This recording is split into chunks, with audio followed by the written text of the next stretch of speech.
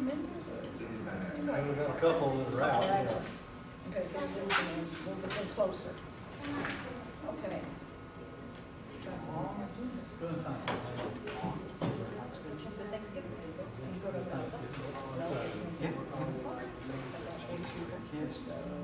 No, I was actually here. I had to work Wednesday and Friday and all the morning, but out of town. South was working on all the head work Wednesday and Friday, so I don't have to go to the plant or go to the bar. So I took my mom on the road out.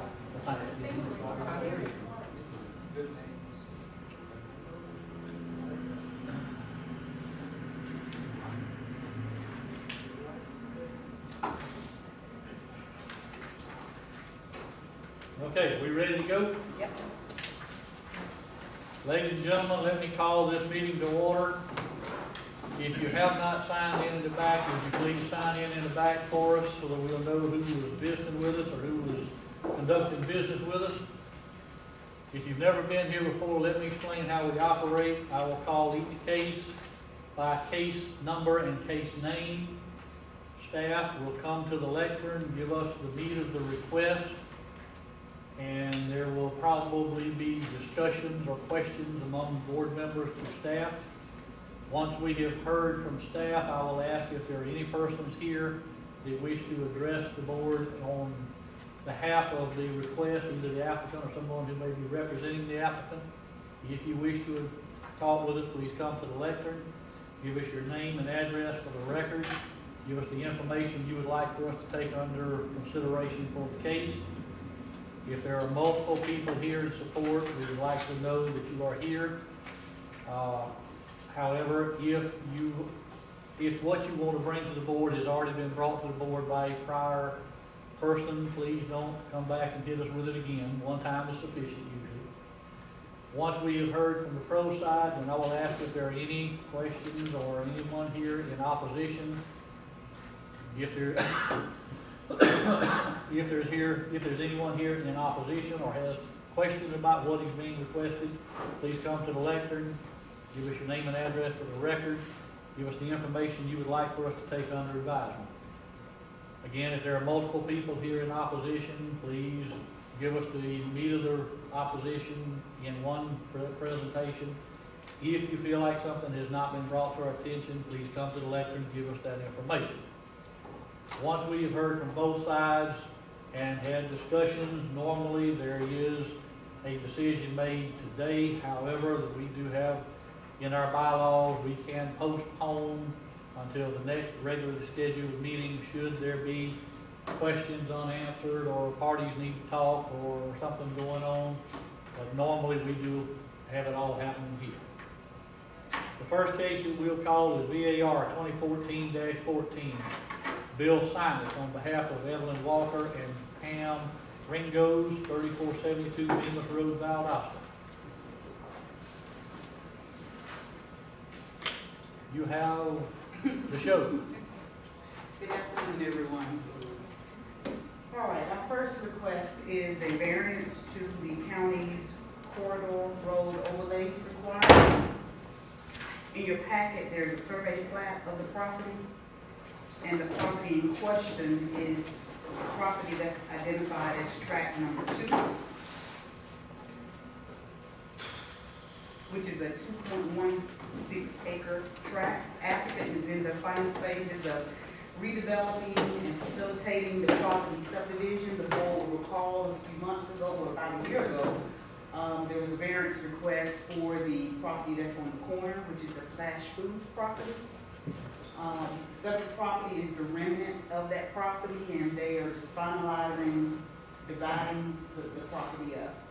The relief he's requesting today is a relief to our lot width requirement. Properties that are located within the Bemis Road Corridor Overlay District require lots to be a minimum of 250 feet. And the applicant is proposing a lot that has about 209 feet of frontage, so they're pretty close. In staff's opinion, this lot meets the intent and purpose of the overlay road requirements, and staff is recommending approval to this request. This property is the vacant mobile home sales lot It's been there for years. I think it's the former Dale Hodges mobile home sales lot. And again, staff's opinion, the lot was close enough as far as the width, and meeting the quarter road overlay requirements. So with that, we recommend approval, citing the criteria D. And once we do this, the other two remaining parcels will be sufficient for distribution to the heirs or whatever. I'm not sure if they're going to sell the property, but the other two lots do meet our minimum requirements as far as size, dimensions, things of that nature. Okay. Any questions, any discussion from the board at this time? I have a question. Sure. This is a county case. Yes. And this is a piece of the county that's almost completely encircled by the city, not really, but almost. So my question is, should this be annexed by the city? Does it meet the city's requirements for whatever it is that we have in that overlay, something? There's no overlay district there in terms of the city development standards. The minimum lot frontage was set to be 60 feet. Okay. And the property is such now, it's not contiguous with city limits. City limits, you'd have to go all the way down Independent Road to get to the nearest city limit boundary, or east to Georgia Military College.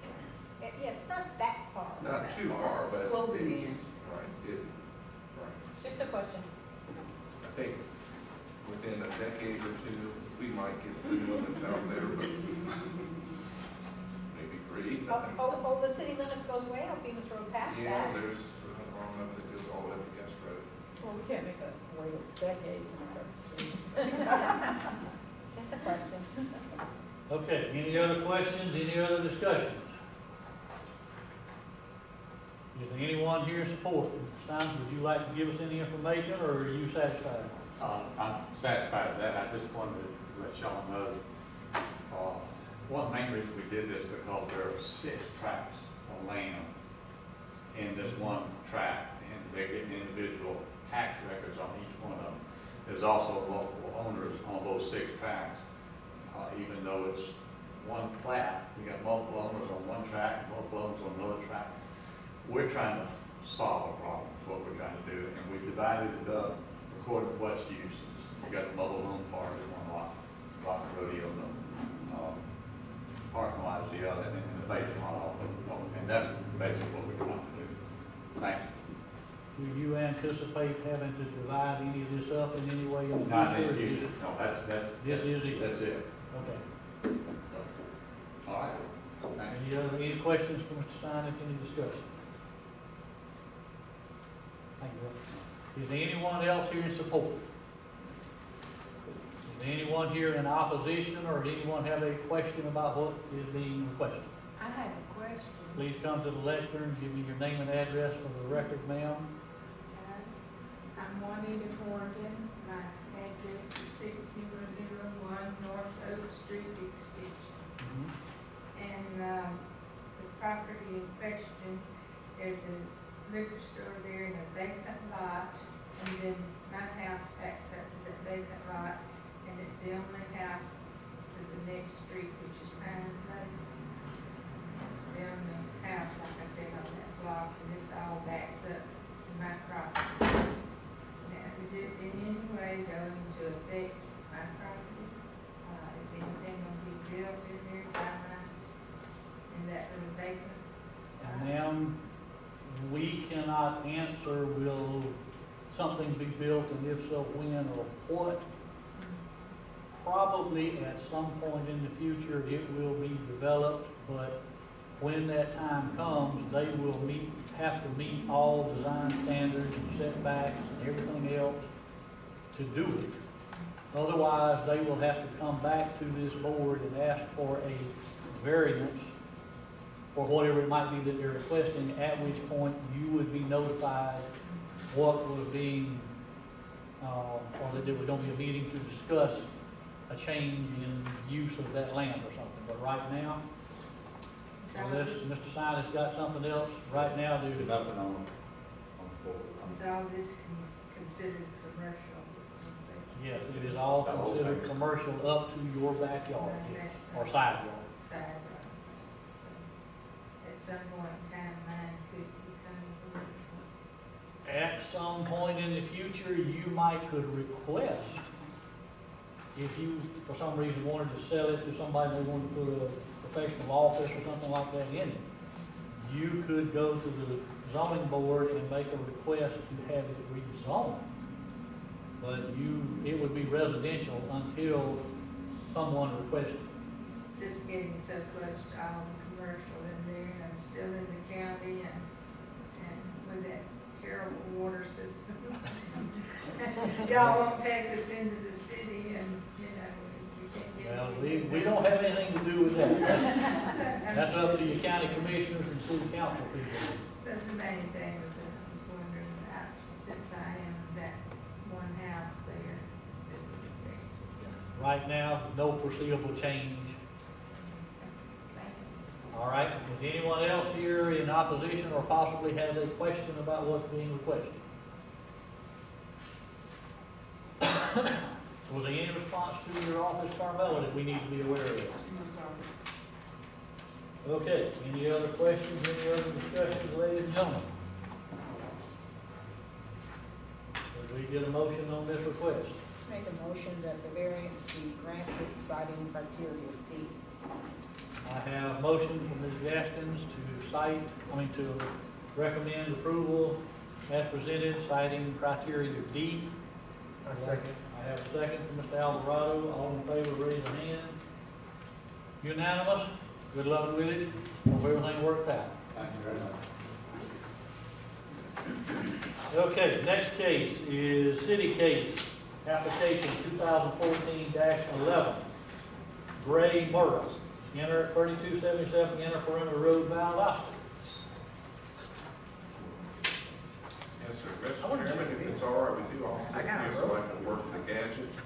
Tracy is not here today, and our clicker mechanism, I think, has flown the coop. Your gadget doesn't gadget. Yes, it's gadgeting somewhere else. Okay, All right, this is a variance request for certain provisions in the LDR that govern the width of right-of-way. Developments, as you see in the map in your packet, there's a zoomed-in version on the screen. This is property located along the north side of Edgewood Road. It borders Inner Perimeter and also Lake Glory Drive. And more specifically, it is the vacant area that is between the Wood Nickel Pub and Heritage Bank. There's an existing road that wanders through there, sort of an L-shaped pathway. It has been there for several years. That is a private driveway currently. The owner of the property, now that certain parcels are being sold off, it is time to sort of look at the bigger picture and actually create a roadway of some kind so that future parcels will have access and frontage on a road. The question is whether it becomes a public road or a private road, and they are requesting a private road, but also requesting that it have a reduced right-of-way width. Normally, a local street in a commercial development, the road width is for right-of-way, which is required to be 60 feet. They're requesting the equivalent of a 50-foot road, not all of it as right-of-way, some of it as access easement, but 35 feet of it as actual right-of-way on the east-west segment. In your packet is a series of other maps. PowerPoint. There's actually one here. This is sort of a conceptual sketch of their proposed master plan. It is the east-west segment road that is the main one in question.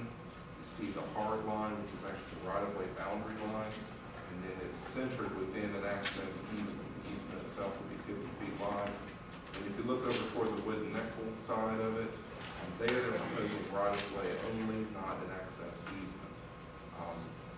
The city is not so concerned about that because the only purpose that that segment on the end serves is to keep them from having to put in a cul-de-sac at the end of this east-west road.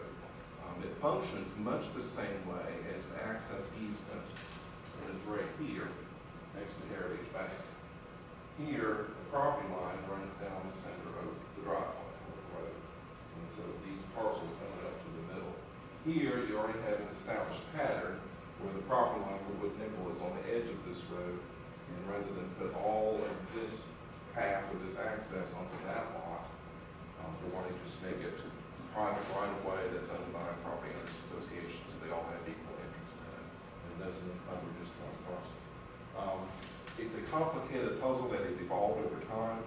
It has not evolved very well.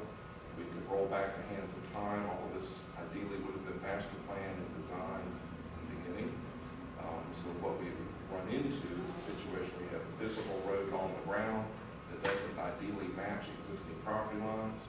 If you look at the details of this drawing, you also see water and sewer easements across through portions of the property. Those are also no longer ideally situated. So we're trying to basically put a Band-Aid on the overall design and come up with a scenario that actually makes this thing work, both presently and in the future that's coming. Some of you may recall a similar type variance we looked at 4 years ago with the Drury development out at exit 18, where they were proposing a private road driveway that went up into their commercial development with a reduction in right-of-way width. They were requesting 35 feet, and they got to squeeze in with sidewalk on one side, landscaping outside, and so forth. And it seemed to work all right for Drury, but that was part of a large package of variances. A lot of it had to do with signage, but the site design was part of it. Here, it's a little bit different. The land is one situated differently. It's not wedged in between the creek and the interstate. It's more of a conventional commercial area. Along this part of the property, when they platted Heritage Bank, and I think a copy of this is in your packet, they had started with a 40-foot wide road path and an easement straddling on the side of it. And so staff's recommendation is for approval, but basically continue this pattern westward for this road and then leave this as private right-of-way. So with that, we're recommending approval with the two conditions, which are in your packet. The first one is that the east-west segment of the private road shall include a minimum right-of-way width of 40 feet and be centered within a 50-foot wide private access easement. So in other words, it's what they're proposing, just make it 40 feet, and that interior right-of-way instead of 35 to keep with the pattern that was started. And then number two, the north-south connecting segment and the perimeter, which is over by Wood Nickel, shall include a minimum right-of-way width of 35 feet and shall be shared access for all the abutting properties. In other words, it's just a shared access right-of-way that takes the form of private right-of-way, not a requirement that you reserve a 50-foot wide path through there for it. It's sort of in between what is already done over by Heritage Bank and that east-west road. A little bit awkward in that it introduces a third type of alternative, but it actually fits the road that's currently there next to the nickel, where the property lines are located. And utilities in there are That becomes an private engineering puzzle going forward with the future. If you look at the easements, they essentially follow that east-west road partway through the property and then sort of take angles and turn off. They are there, pipes are in the ground. Development of these lots has to work around them. But the whole idea is to not get the road too far removed from these utilities. Let's keep the easement and utility easements basically lined up as best we can. Yeah, they're part of the puzzle too. Well, part of the reason for the question is if somewhere along there it ends up being on private property instead of in the easement. They'll have to do a separate easement. And that already exists now with the Heritage Bank parcel. Those utilities were put in before the bank was built. What's interesting, if you look at the aerial, this part of the aerial, but you can kind of see it. This road originally just went straight through on the way forward. When Heritage Bank came along, they physically rebuilt this part of the road to bend the road around. And they built a bank site. Now the water and sewer was already in place. It's still in place. It's in easements across this part of the bank property. And that's shown on your plat drawing as well. So I think that started getting the attention that maybe this whole area needs to be looked at long term. And that's where we are now. What's triggering it is like this aerial on the screen. A new subject property for those restaurants. And what has come for all the discussion of is there needs to be a gap between them and Wood Nickel where this private road goes through. And so the question is, how big a gap does that need to be, and how is development. So that triggered the master plan drawing, which is in the packet, to look at the big picture and a decision to be made about that road. And everything else on the plat is up to code and meets all the city requirements? Yes. Everything's got access, but, you know, the requirement is that parcels have to be 60 feet of frontage on a right-of-way, whether it be public or private. So they will meet that criteria, which is really the only main one that's in consideration. They have a drop dead date for breaking ground? I do not know. They haven't even turned in their plans yet. There's been a conceptual site plan for the restaurant. What's the restaurant? Well, not at liberty to say yet, I don't think, but We're not. it's one you've heard of before, but I'll leave it at McDonald's. that. Of course, Dairy Queen. Court, Dairy Queen? you know. Did you say Dairy Queen? Well, maybe I didn't. Being recorded. Okay. It's a Dairy Queen. Okay, and of course, She was kidding. this will be similar to the jury and everything in that they will not have direct access off of Perimeter Road, no curb cuts or anything like that. It'll all be off of the back Correct. side of the property off of this road. Right. This road will be a functional, basically a reverse frontage road along the inner perimeter. Privately owned, privately maintained, unnamed. All these parcels will have an inner perimeter road address. It's very similar to the Drury situation, except the property is actually less complicated than Drury's. We'll have a backyard frontage road. Correct. The frontage road says along the road will be behind, running down the middle of the property, which is actually how it was built originally, just to put a driveway in.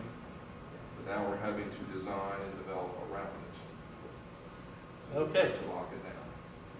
Any other questions or discussion from the board or with Matt, the staff? Anyone here for this, and if so, would you like to give us any additional information, or?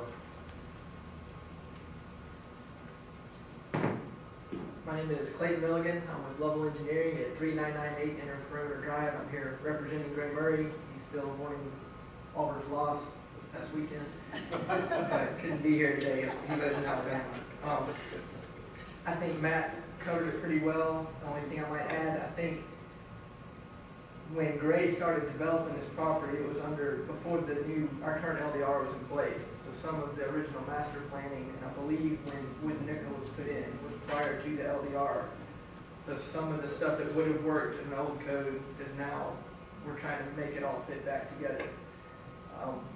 The main reason for us having to do a private right-of-way instead of just an easement is he's wanting to subdivide the parcels. If you look at your the plat here, tracks 4 and 5 mainly, those couldn't be subdivided out without frontage on a private or public road. So this is just kind of allowing the flexibility for him to be able to subdivide those out as separate parcels as this whole piece gets developed. And track 4 will have enough access. They'll have to keep at least 60 feet of frontage on that road, and that's about what they're showing there. Right, we arrived at that around that corner at 60 foot. And those are not proposed to be subdivided yet. They're not actual lots. It's coming 4 and 5 actually may sell together as one piece. Right, I understand that. 5 may become 2 pieces, depends on which purchaser comes along. Right, but if 4 ended up as a standalone by itself lot, it would still meet criteria for frontage and size and all that stuff. It would. Okay, good The enough. kicker is this right here. That's got to Right. be 60 feet. Right. So keep it small. Correct. Not without a variance. And as I would speak to, as far as utilities, every lot currently has access to water or sewer. So there won't need to be any more sewer extensions. Water services would have to be, one water service would have to be bored for track 5 underneath the private road.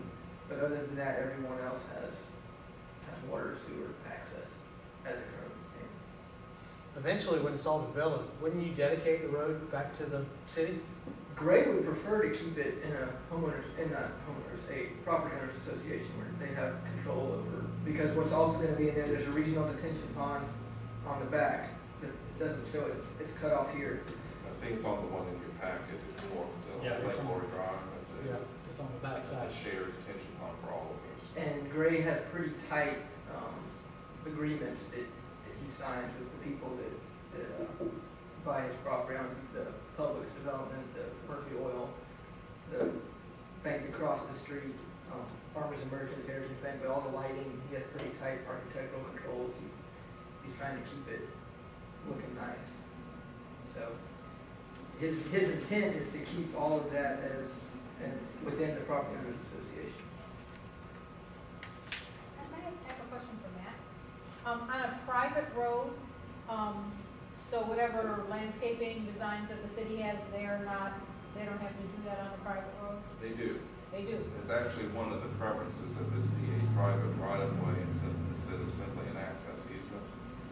One of the landscape requirements is you have a street yard along your street frontage, and that doesn't matter if it's public or private, it still triggers. So they still have to So follow? they will have to landscape along this private road the same as if it was a public road. So making it a private right-of-way, private road actually will increase the landscape requirements on the frontage on either side of this, as opposed to if we just did. And that's one of the considerations we use or we're looking at when we're reviewing a brewery's proposal. So they were facing the same question. And the advantages of having a reduced right-of-way width, it actually allows more room outside that boundary line, which is now private property, as part of the restaurants or the retail stores. You've actually got a little more room for the landscape without encroaching on their parking lot. So if all the pieces fit there, just a little more easily. Any other questions, any other discussion? Thank you, sir. I'm assuming no one else is here for opposition, whatever. We had no contact in our office regarding this case. Okay? Okay, you've heard it. Any questions, any discussions? Could I entertain a motion? I so move that this variance be approved, citing both conditions that were noted by Mr. Matt. Second. I have a motion from Dr. Housel, second from Ms. Gaskins to accept as presented with the conditions noted in staff, numbers 1 and 2. Please make that a part of the minutes. All in favor, please raise your hand. Unanimous. Good luck with it. We make it look good for the city and all the tenants. Okay, and that concludes the business part of our actual hearing. I would like to welcome Ms. Fowler. She is the new member that will be taking over for Scott Orenstein, I assume, in January. Welcome to the board. Thank you. Congratulations. Or it might be condolences. And I'm glad you're all here, that way she gets to meet each other. At the time she had not been to one of these, and we thought it was a good idea that she come sit in on one before actually sitting up there. This one was a tame. Okay, thank you again. I have minutes. Anybody got any changes? Did I get a motion to accept as presented? So moved. I have a motion, Ms. Quarterman. Do I have a second? Ms. Hobby? All in favor, raise your hand. Unanimous. Thank you very much. Anything, I know we've got election of chair and vice chair that were appointed last month. All in favor of accepting the slate as presented, please raise a hand. All opposed? Oh, Oh, no, wait.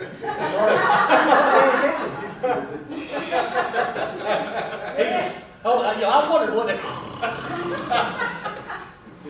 was trying to translate something from English, from Spanish to English. I was like, sorry. Okay, thank you. Right. Can I change my vote to unanimous? Unanimous with 2 Yay. abstentions, being myself and Gretchen, being that we're the ones who are being voted on. Okay, any other new business, old business, anything we need to talk about from staff standpoint? Already adopted the schedule for 2015. All right. The only other thing to talk about is if you want to do the celebratory thing for the holidays, which we have done sometimes in the past. I think we should go to Nancy's house. Oh, we danced, we had a good time. Oh, we had a good time, we really did. I think we just put her on the hot seat. Nancy, just think about it, just think about it. I'll think about it. Let's go with Nickel and do a Dutch thing. We had a good time, sure did. Well, if something is put together, we will notify everybody or ask their opinions of it and before we do anything. Before we vote on it. Okay, if there's no other business, I will call the meeting adjourned. Thank you very much for your attention and attendance, ladies and gentlemen. Well, thank you.